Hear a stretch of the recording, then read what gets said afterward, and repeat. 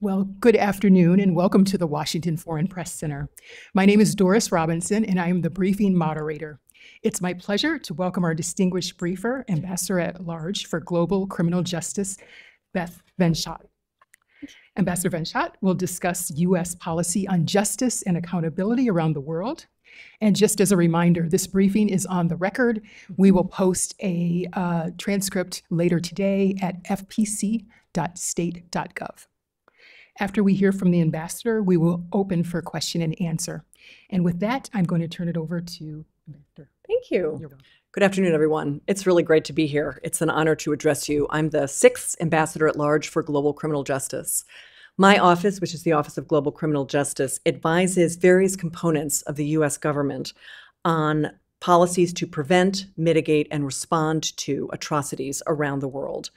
To this end, we generally engage in multilateral diplomacy, we build partnerships with like-minded states, we look for ways to strengthen the whole system of international justice, we encourage the adoption of inclusive and comprehensive transitional justice programs and processes in states that are emerging from conflict or authoritarianism, and we deploy a small programming budget in order to build capacity for this work, often with civil society organizations. As we seek to advance accountability for war crimes, genocide, and crimes against humanity around the world, we are motivated by the recognition that accountability for those most responsible, coupled with an honest assessment of the past, is extremely important to instantiate a durable peace following conflict. The whole field of transitional justice, which embodies a mix of judicial and non-judicial measures, formal and informal measures, and retributive and restorative justice measures, all provide a set of tools for societies emerging from armed conflict or oppression to address legacies of mass violence, authoritarianism, or impunity, to comprehensively rehabilitate survivors and their communities after violence, but also to engage in truth-telling, to engage in mechanisms of non-recurrence and other institutional reforms that will prevent a recurrence of conflict in the future. By layering and sequencing these various mechanisms, a program of transitional justice can promote accountability, rebuild social cohesion, restore trust in formerly abusive institutions, and prevent the recurrence of such violations. As we're seeing now in the field, more than ever, survivors and their communities are organizing amongst themselves to pursue justice even before conflicts ends. To be effective, we know that any justice mechanism has to be responsive to the needs and preferences of survivors and their communities, particularly those most affected by violence, including women and girls, but also ethnic and religious minorities and others who might have been marginalized within societies. As such, in this work, we take pains to ensure survivor-centered and trauma-informed approaches to justice at all times. These measures can promote psychosocial healing, the rehabilitation of survivors and their communities, and also to enable them to pursue their life paths with dignity. In these opening remarks, what I'd like to do is highlight a couple of signature engagements of the Biden-Harris administration to promote accountability for atrocities around the world and to emphasize some new innovations in evidence collection and institutional design. I hope that these remarks will serve as a survey of the current state of play in the system of international justice at a time when the world is increasingly united around the imperative of justice for the commission of international crimes.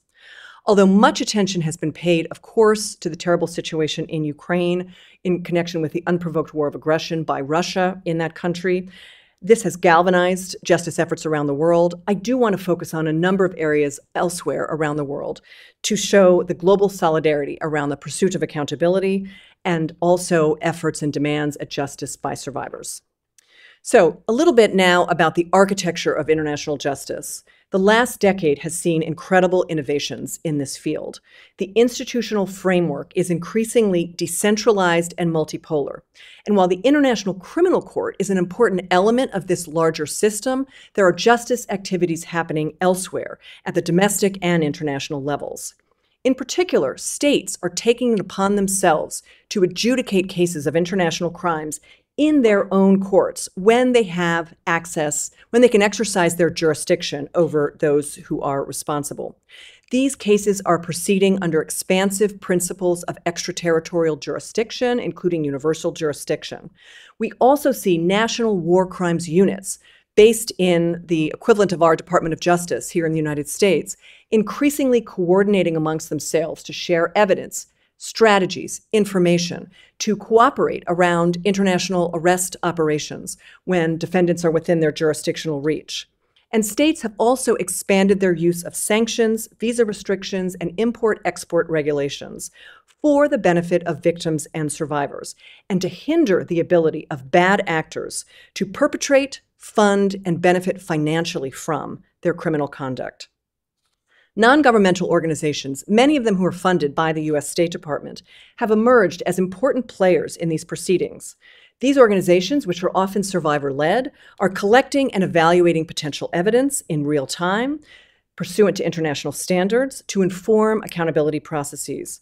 This includes sophisticated open-source investigations that rely on the ability to geolocate photos and other digital artifacts, to scrub social media platforms for actionable information, and to access satellite-based data that had in the past only been available at certain resolutions to particular governments. For example, the Conflict Observatory, which is a collective of open-source investigators funded by the U.S. State Department, is one source of information about the conflicts in Sudan and Ukraine. Likewise, the International Accountability Platform for Belarus, which is supported by over a dozen governments, including the United States, is a consortium of civil society organizations working together to share information about abuses and violations in Belarus. Civil society actors, youth, human rights defenders, diaspora communities have a stronger role than ever in these justice processes, despite the great risks and difficulties often associated with doing this work. Across the board, we're seeing continued progress in promoting techniques of documentation, investigation, and evidence preservation that are survivor-centered and trauma-informed. What we've seen over the years is that applying these best practices leads not only to better and expansive and more high-quality evidence for accountability purposes, but also allows for investigations to proceed in a responsible manner that mitigates harm to survivors and also minimizes the risks of re-traumatization. The importance of good documentation cannot be overstated because it will undergird any justice efforts that might be underway. Furthermore, what we've seen is that even if pure accountability can't be achieved for whatever reason, victims and survivors appreciate seeing naming and shaming of perpetrators, removing the privilege of anonymity that perpetrators enjoy, to truth-telling, and also to the establishment of accurate historical records, particularly when accountability options are limited, where there are efforts at propaganda and misinformation to tell a different narrative, and also to just acknowledge what survivors in their communities have faced. The development of high-quality documentation will counter efforts by perpetrators to deny the commission of crimes. So just to highlight a few examples around the world of where the Biden-Harris administration is engaged in pursuing justice. In Colombia, a comprehensive peace accord in 2016 ended a half-century of conflict that was marred by disappearances, forced displacement, and other atrocities and abuses. The accord has finally now given voice to victims and survivors in pursuing truth, justice, and reparations. Colombia is now a model for societies around the world looking for ways to create a comprehensive transitional justice program, which has sequenced and layers different mechanisms, but also implementing a gender-sensitive approach that have enabled the voices of women and girls in all of their diversity to be heard and for the perpetrators of gender-based violence to face accountability. In October 2022, Secretary Blinken announced that the United States would become the first international accompanier of the ethnic chapter of the peace accord. This is in recognition of the United States' longstanding support for the inclusion of marginalized racial and ethnic communities in Colombia's peace-building processes. And in May of this year, we were able to announce that to address the legacy of the past, 3 former military officials would be designated pursuant to Section 7031C for their involvement in gross violations of human rights, but also their efforts to undermine the transitional justice processes underway in Colombia. I was very honored to be in Bogota to be able to deliver this announcement at the premises of the Special Jurisdiction for Peace. Turning to situations in Africa. Over 10 years after the genocide in Rwanda, we saw men on horses and camels beginning to sweep into non-Arab communities in Darfur to kill, rape, and destroy everything in sight. Now, almost 20 years later, the country is again engrossed in conflict. Civilians are trapped in the crossfire, and we are confronting a dangerous déjà vu all over again. We have heard appalling reports of sexual violence in Darfur and in Khartoum. Women and girls have reported being assaulted in their homes, kidnapped, held for days. Often these rapes involve multiple perpetrators.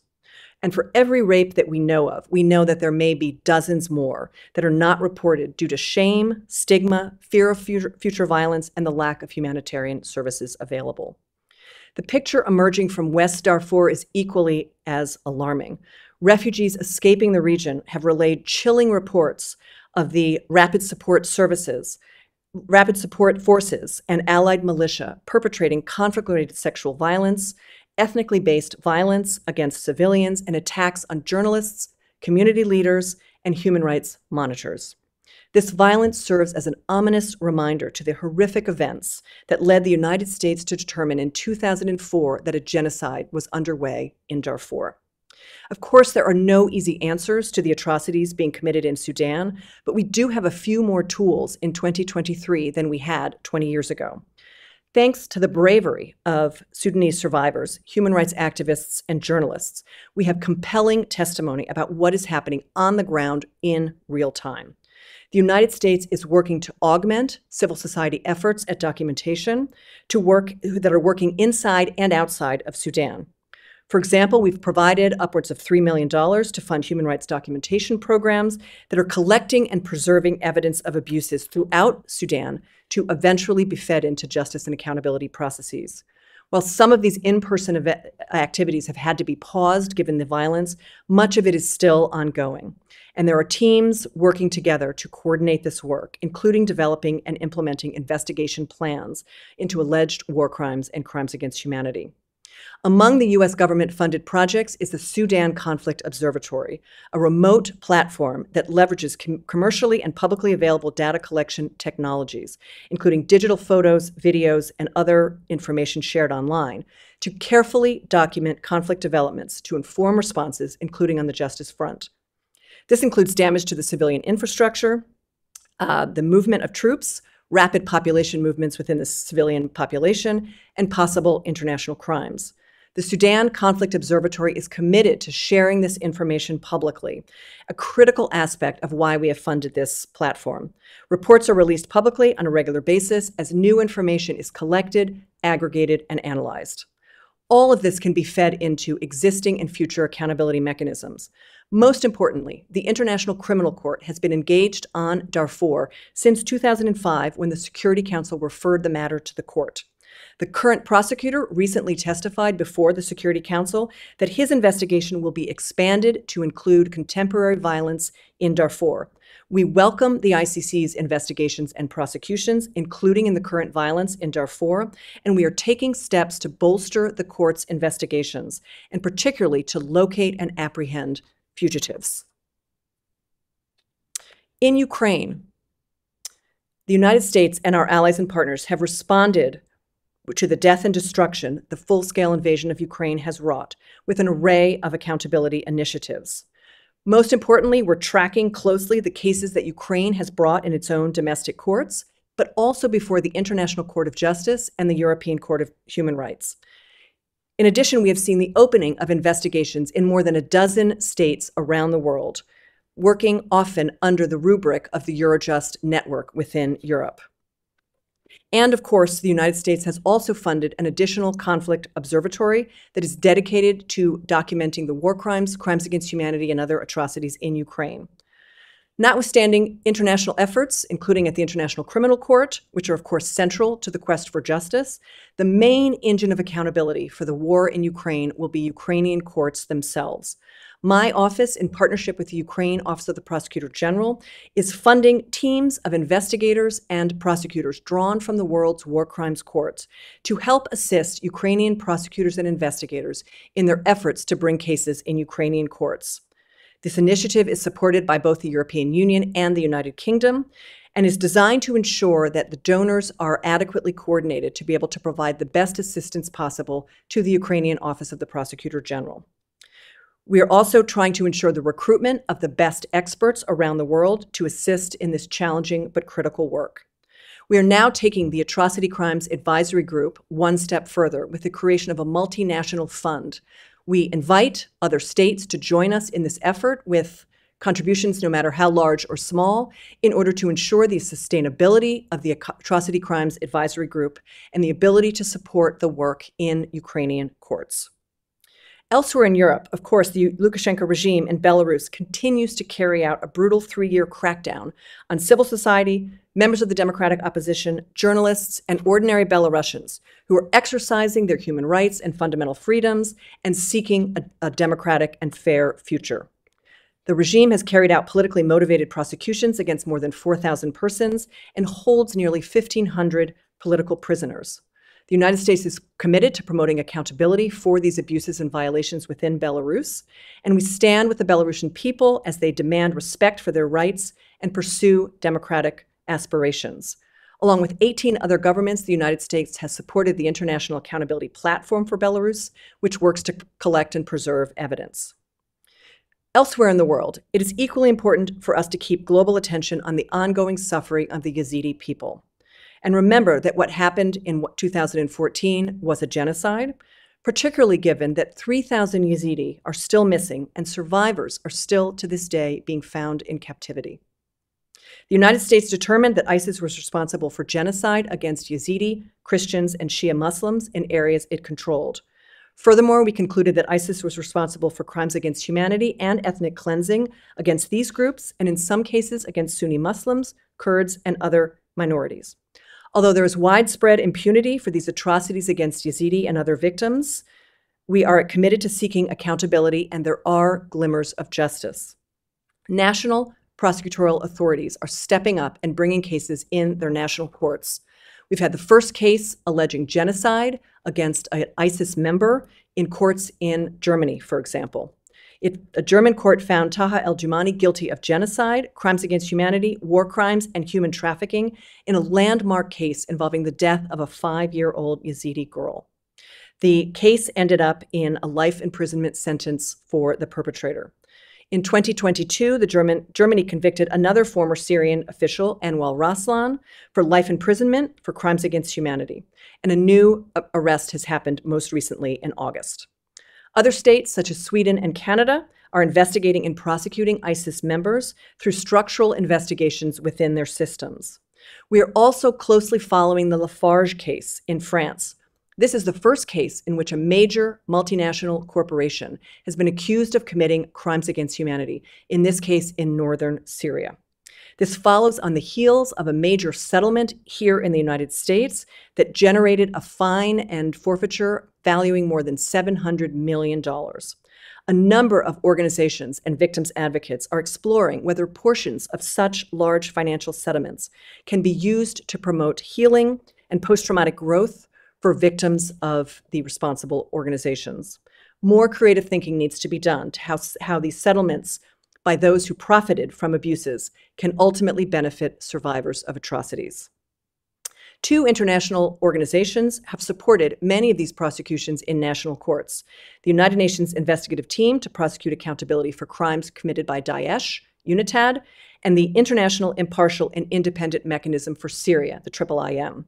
Both entities continue to collect information and evidence, share it with investigators and prosecutors who are pursuing cases against alleged perpetrators.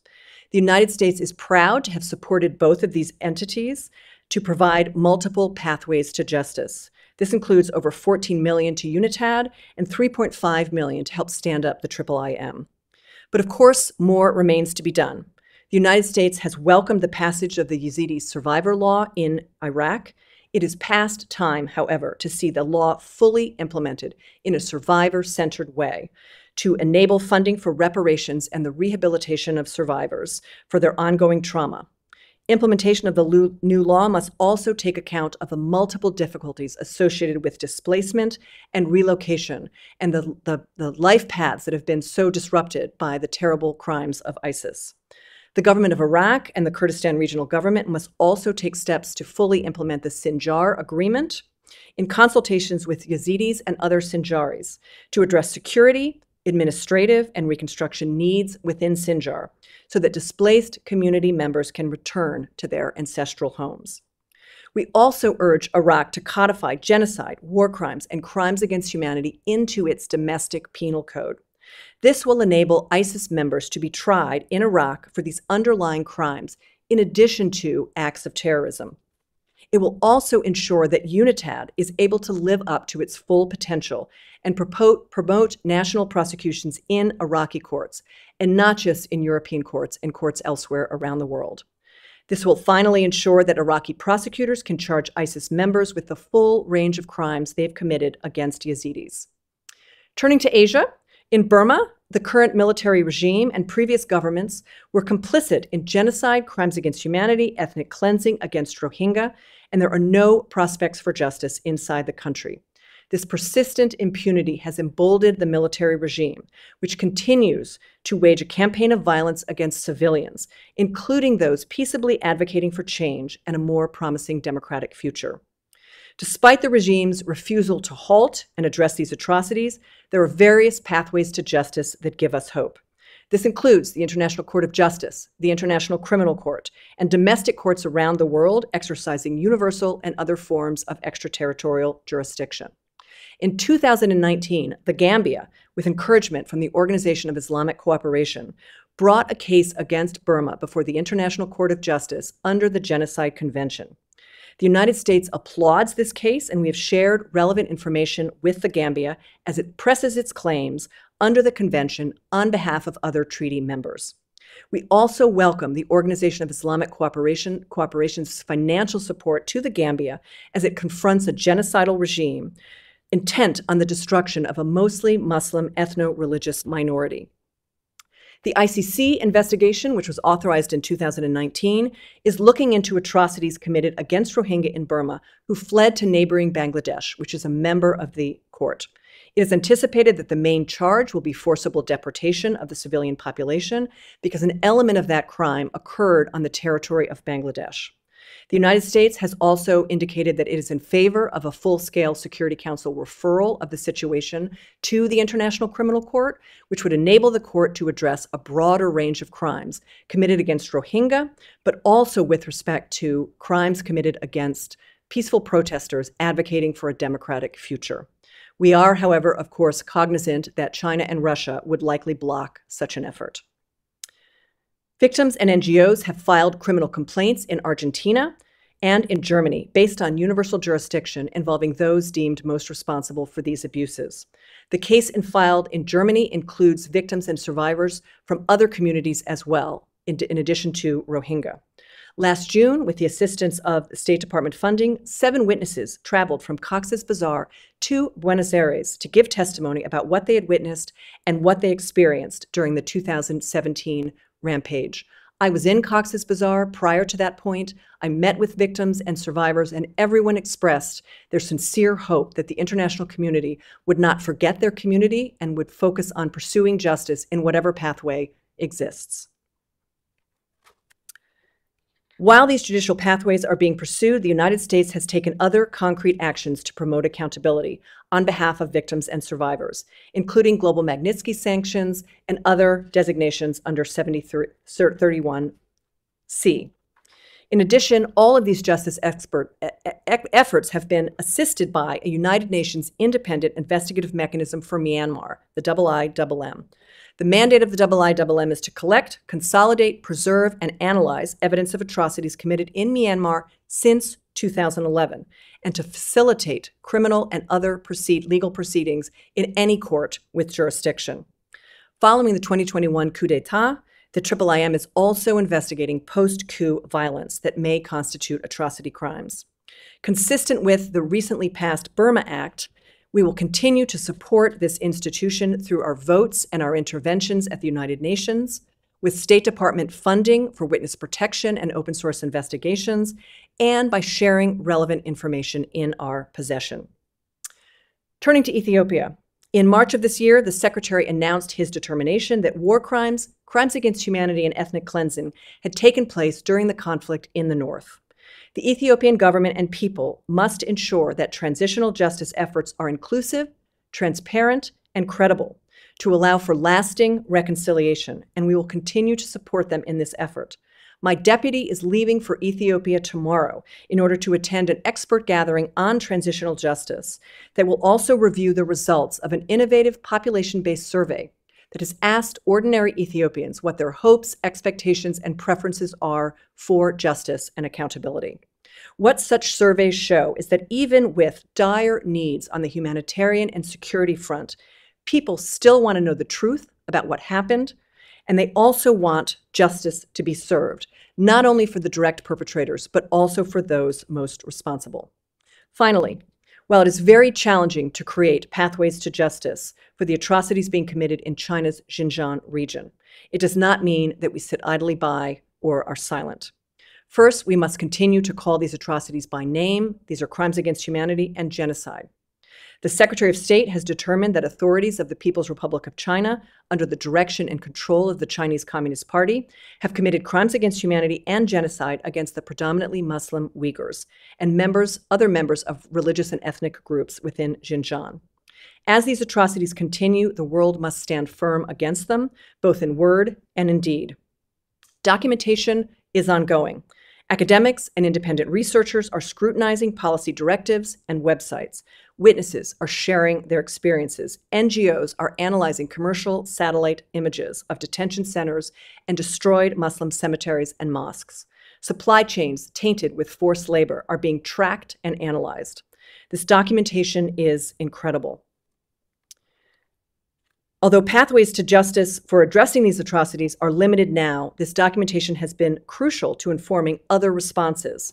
The Uyghur Forced Labor Prevention Act was enacted in 2021 and established a rebuttable presumption that goods mined, produced, or manufactured in whole or in part in Xinjiang or by any entity that's named on an entity list are made with forced labor and therefore are prohibited from importation within the United States. Since 2020, we have designated 12 persons connected with serious human rights in Xinjiang under the Global Magnitsky Sanctions Program, and we have imposed visa restrictions on several PRC and CCP officials for their involvement in gross human rights violations in Xinjiang. And in March 2021, we coordinated with the EU, the UK, and Canada to impose sanctions on several individuals and entities. The Department of Commerce has imposed export controls and import restrictions on entities associated with abuses in Xinjiang, and the Customs and Border Protection Office has issued withhold release orders on products from Xinjiang that are produced with forced labor. We've also issued a Xinjiang supply chain business advisory to highlight the heightened risk to businesses with supply chains and investments in Xinjiang, given the entities complicit in forced labor and other human rights abuses there and throughout China. So these are just a few examples of how the United States is trying to lead the way in imposing costs on individuals and entities in connection with atrocities around the world. And we will continue to work towards the day that these brutal acts cease and that those responsible are held accountable. I've only talked about a few situation countries where the United States is working along with partners and allies within the international community.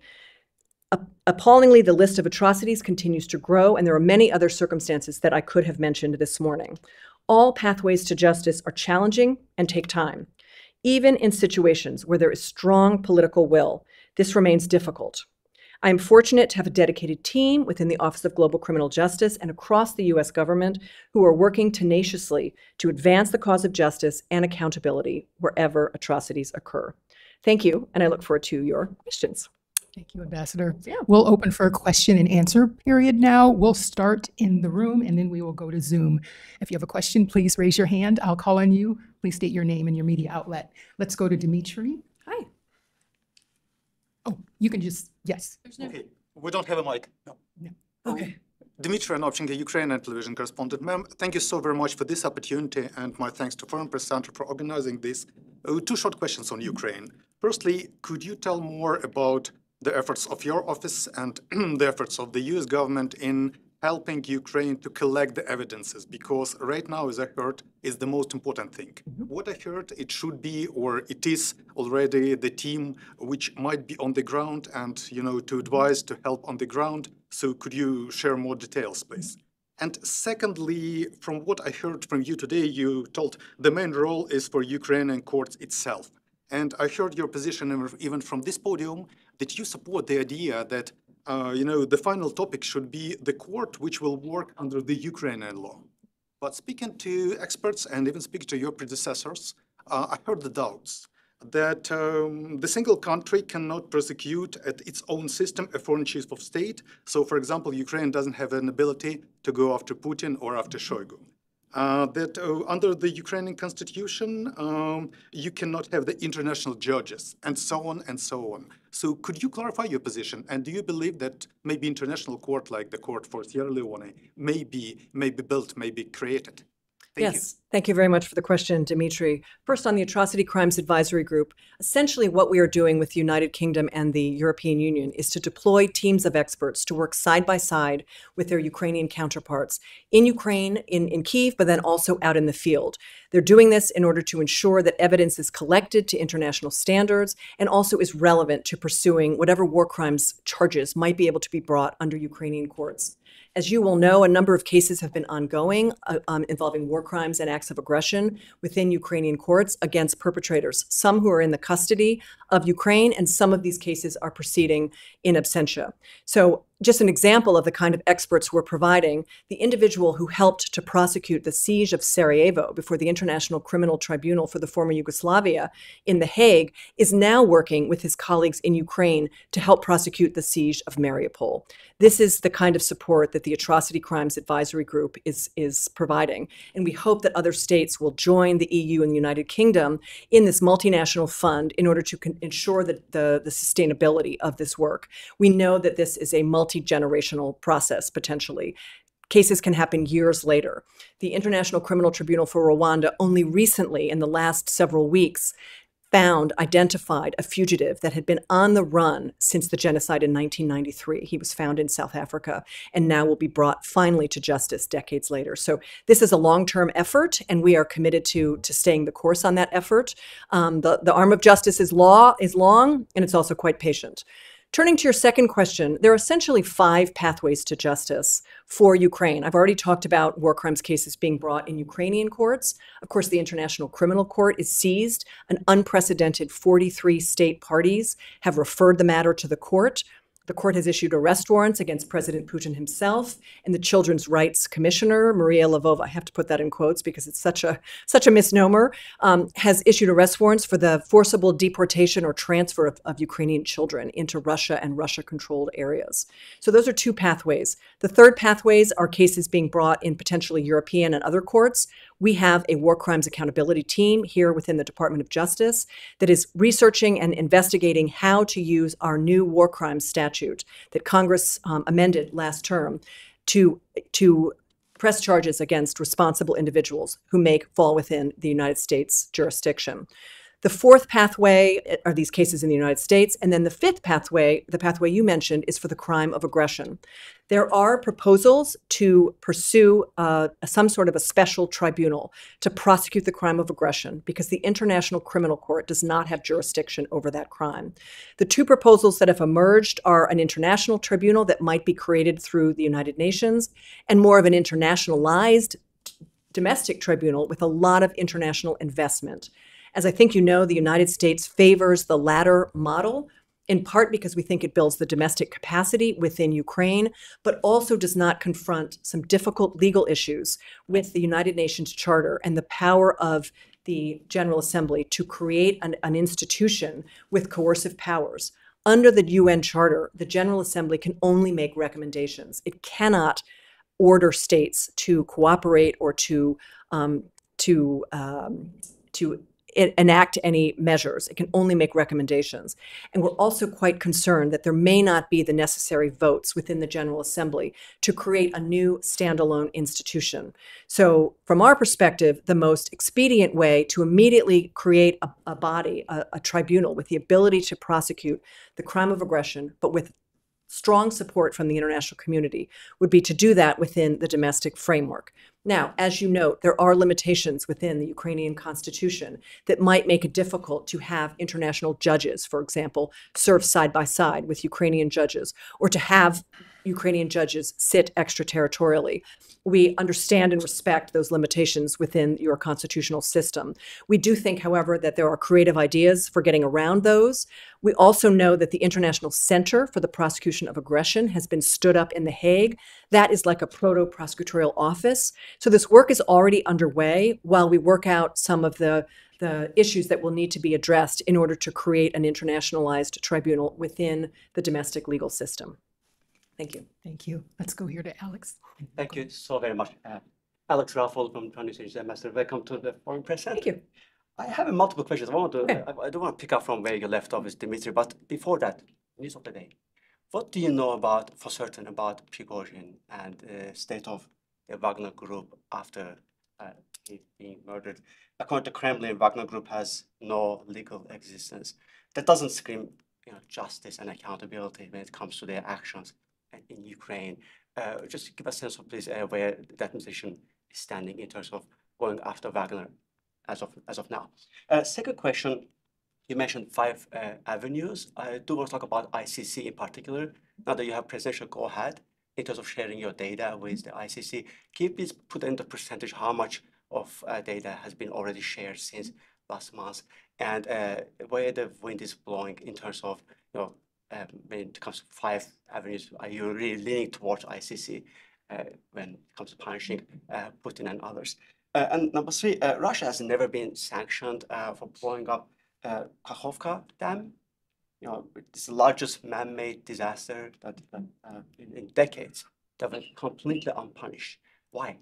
Thanks so much. Great, thank you. So with respect to your first question, obviously we're still trying to understand exactly what happened there. All indications seem to be that there was some sort of an explosive on board that brought that plane down. We can only speculate as to who caused that, but I think information will continue to emerge over time. What we are left with, though, is a leaderless organization, which is extremely dangerous. Wagner it's essentially a malign force anywhere that Wagner personnel have been deployed, and we've seen the results of those deployments in Mali, in the Central African Republic, in Libya, in Syria, and elsewhere. Wagner is associated with the extraction of resources from those areas.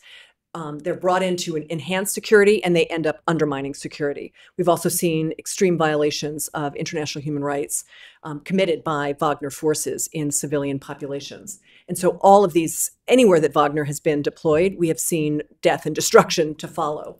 Now we have a situation where that organization does not have a leader, and we understand that those forces are still out in the field. And so it's an extremely uncertain situation. When it comes to sharing information, you will have seen that President Biden has mandated that the intelligence community and agencies within the executive branch share information with the International Criminal Court as it pursues its investigation in the Ukraine manner. And so we are in the process of responding to that mandate from our president. We do not discuss the specifics of requests that come in or what sort of information we share, in part to respect the confidentiality of the work of the prosecutor and his investigative trajectory. But rest assured that we are looking for ways to be supportive of that investigation and of all the 5 pathways to justice that I discussed. Now, when it comes to the dam, that of course was an environmental disaster. I understand that there are still investigations being undertaken within Ukraine to understand the cause of what happened. And so that is why there has not been any accountability measures yet with respect to who precisely may have been responsible for that act. Thank you. We'll take a couple of questions online and then we'll come back to the room. Let's go to Juan Silva with W Radio Colombia. Hi, Juan. Hi, is my audio okay, right? Yeah. Yes. Ambassador, I would like to know, you spoke a little bit about Colombia, and it is known that a ceasefire was recently announced, and President Petro is making efforts in dialogues with ELN that is different than the process, the peace process, than it was in 2016 and 2020 with another group called FARC. What can you tell us about why Colombia is an example in peace implementation, and what do you think of this new process with ELN? Thank you so much. Yes, thank you so much, Juan. It's extremely important to continue to work towards peace within Colombia.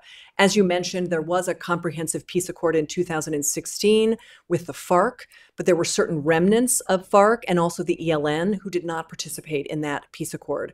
And as you mentioned, President Petros is working hard to try and bring those groups into the fold in order to create a more peaceful, democratic, inclusive society for all Colombians going forward. So we applaud those efforts at peace building, and we hope that some sort of a comprehensive agreement can be reached with these other organizations in order to bring peace to all Colombians, not only within Bogota itself, but in some of the far-flung regions of Colombia that were hardest hit during the conflict period and are still racked by violence today, given that these groups are still at large. Thank you. Let's go to Rahim Rashidi with Kurdistan 24.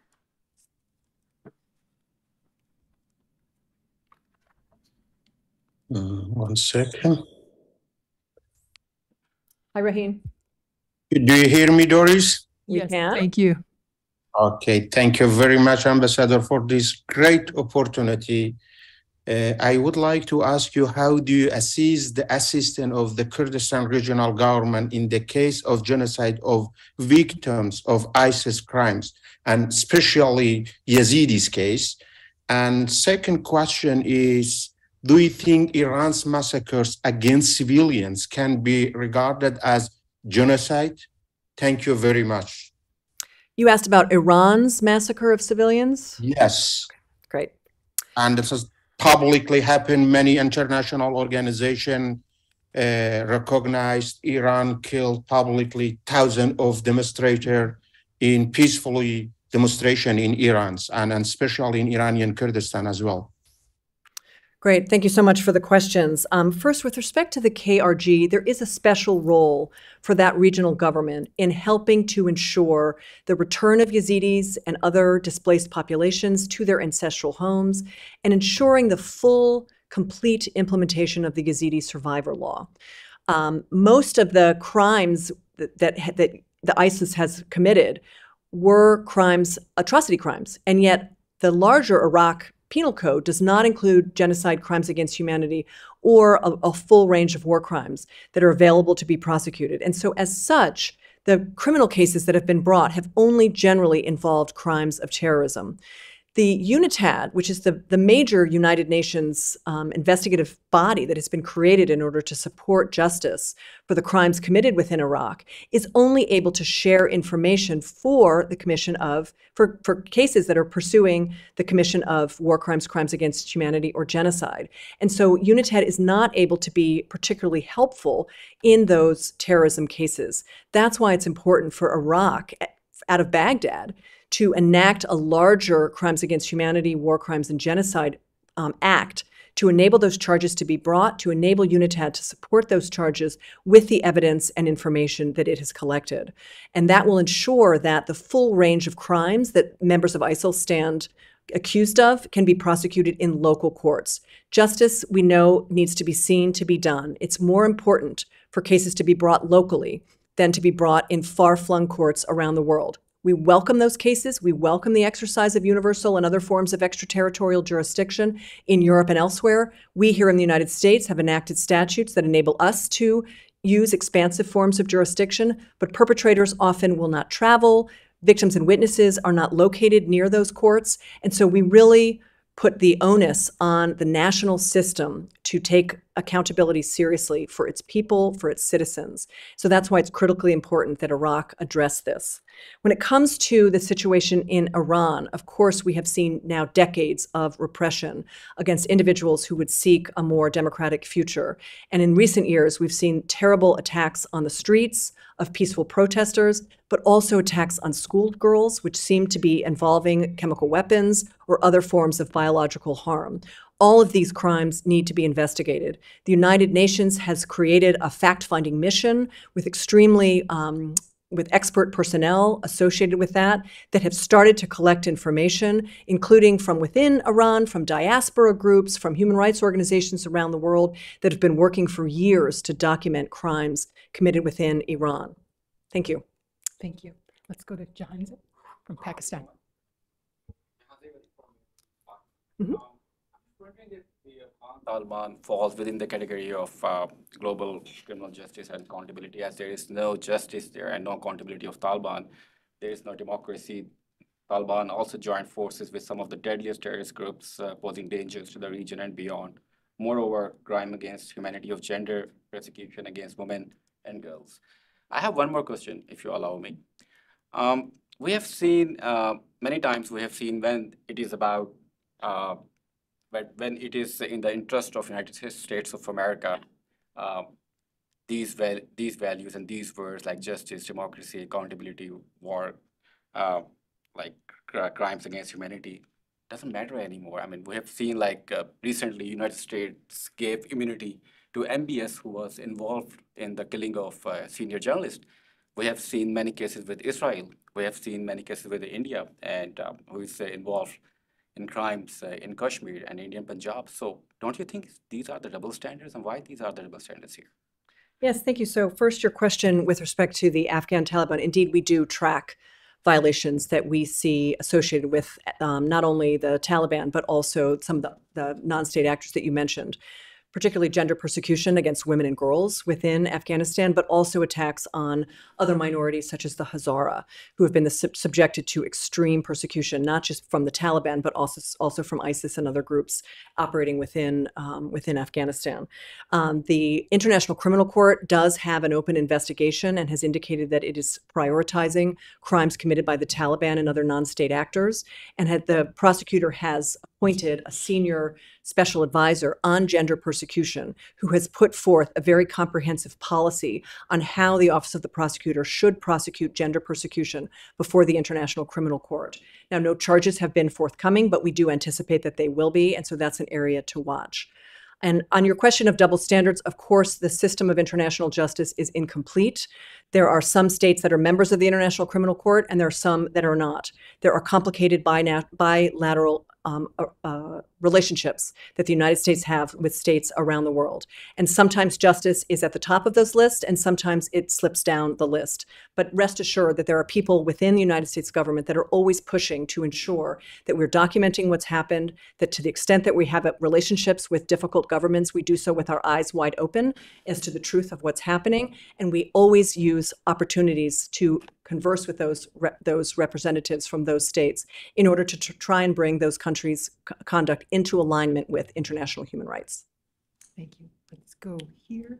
Thank you. Thank you so much, Ambassador, for this opportunity. I have two questions. One is... Can you state your name and your media outlet? Yes, sure. Arif Yaqoubi from Afghanistan International TV, based in DC and London. So my first question is about some Taliban's leaders, including Sirajuddin Haqqani, which was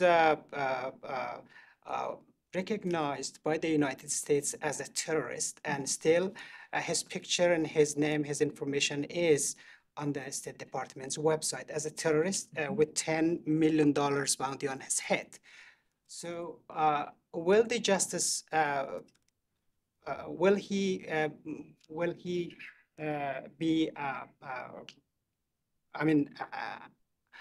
will the United States take any action to bring justice on him? What is the United States position right now? If he is not a terrorist anymore, why his picture and his information cannot be removed from the website? If he is still a terrorist, why the United States doesn't take any action? So what is the justice when it comes to Sirajuddin Haqqani? So my second question is about the girls' education. So it's almost 2 years the Taliban didn't allow the girls to go to school, as my colleagues asked it. So what is the clear strategy from the United States to put more pressure on Taliban that they allow girls to go to school? And many human rights activists call that as a gender apartheid in Afghanistan. So what is the strategy and what is your position on that? Thank you so much. Yes, great. Thank you so much. Indeed, the United States has several rewards programs that we use in order to identify, locate, and bring to justice individuals who who are associated with acts of terrorism, for example, or transnational criminal organizations, or my office, which administers a program called the War Crimes Rewards Program. We designate individuals into those programs, and that enables us to offer rewards for information leading to the capture, transfer, or conviction of those individuals before courts of law around the world. I don't administer that particular program. It's a different office that administers that program, but those rewards programs exist in order to try and encourage individuals to come forward with actionable information to help law enforcement authorities identify the location of persons who are at large, who are fugitives from justice, and ultimately bring them in so that they can face justice for the charges against them. And if he remains on that in that particular program, then he remains considered to be eligible for individuals who would bring information forward with respect to that individual would be eligible to receive rewards for that information in the event that that person is eventually brought to justice. When it comes to girls' education, indeed, this is one of the most unconscionable acts of the Taliban, to deny young girls the ability to plan their own life paths, to operate in public, to contribute to the growth and vibrancy of that particular society. And so in all of our engagements there, we are constantly pushing to have some of those restrictions be relaxed. We have a special envoy who's dedicated to women and girls and their plight within Afghanistan, and she is constantly engaging with officials in an effort to improve the situation and life for girls and women.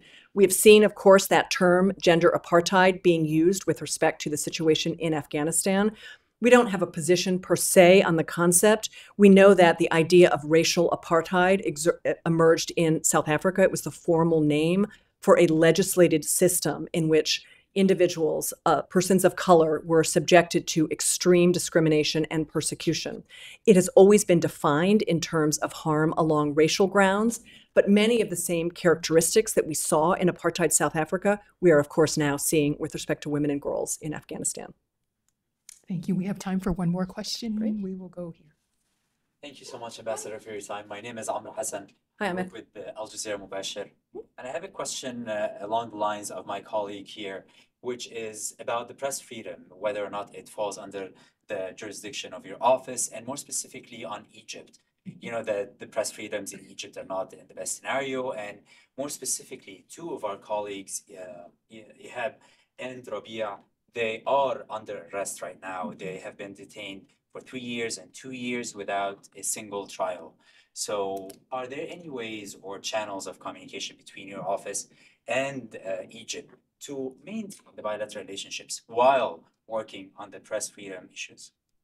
Yes, thank you, Ahmed. That is not really within the jurisdiction of my office, but we do, of course, have our Bureau of Human Rights, Democracy, and Labor, DRL, as we call them. Democracy, Human Rights, and Labor. They have the full brief of human rights more generally, including the persecution of journalists and press freedoms, freedom of association, freedom of speech. These are the types of international human rights that we find in the Universal Declaration of Human Rights, which is reaching a very important anniversary in terms of its establishment. And they push for the full implementation of those rights within domestic systems, including within Egypt. Every year, the Office of the Bureau puts forward a report of human rights violations around the world, and you will see that the situation in Egypt does discuss some of the types of persecutions we've seen against the particular rights of assembly, of speech, of the press, etc. Thank you. Ambassador, I'll throw it back to you for closing thank you, remarks. I really appreciate the interest taken amongst the foreign press in the developments that we're seeing within the system of international justice. It is a growing system. It is a system that is increasingly interoperable.